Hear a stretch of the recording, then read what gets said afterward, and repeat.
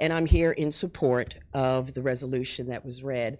And I have a different, unique perspective on things, because I traveled with a superintendent during the primaries all over the state who was addressing the transgender issues, the sexualization of children. And we happened to talk with, or after such a talk, an 11-year-old girl came out.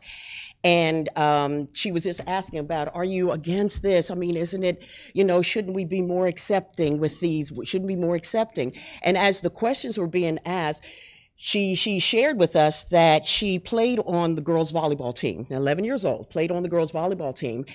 And she knew it was a man. It wasn't just because you're in a dress or you're wearing certain clothes does not make you a female. She knew that one of their student coaches was a man, and he would come into their locker room and he would just stand there at the door staring at them. And she was asked, just at you? No, he just stares at us, all of us girls, as we're changing. And the issue, yes, that's a horrible thing, but the bigger thing was she felt bad because she's being indoctrinating that this is natural, this is normal. And so she felt bad, something's wrong with her, because she was uncomfortable as he's watching her. Now, I know, I have never had an 11-year-old girl, but I would imagine they don't even want their fathers in the rooms with them when they're changing, let alone some strange individual who says I identify as a woman in the locker room. So I would think, that we're all going to have to answer to a much higher power for our role in the destruction, and it is the destruction of children. We all had our issues growing up. We all maybe had some idiosyncrasies, some things, problems that we had growing up, but I don't think we were ever told that the reason why you have these problems is because you're really a girl or you're really a boy. Basically telling them that God, the God of the universe, he made a mistake when creating you. And man, fallible man, we know what's right, and we can change you into what you really should be. So I think, we all need to take a deep look within ourselves and know that you will stand before a higher power, and you will be asked about your role in what is the destruction of children in this generation. Thank you.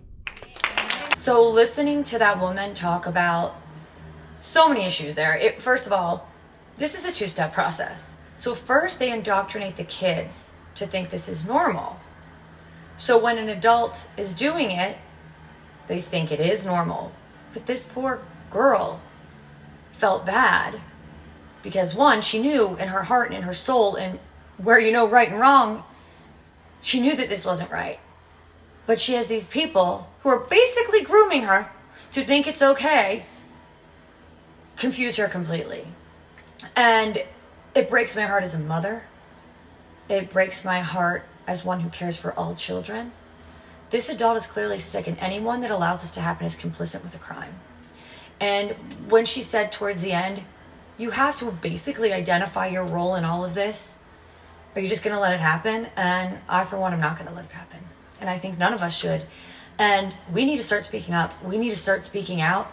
We can't think, oh, I'm sure some other mom did, or I'm sure some other dad did. We have to do it.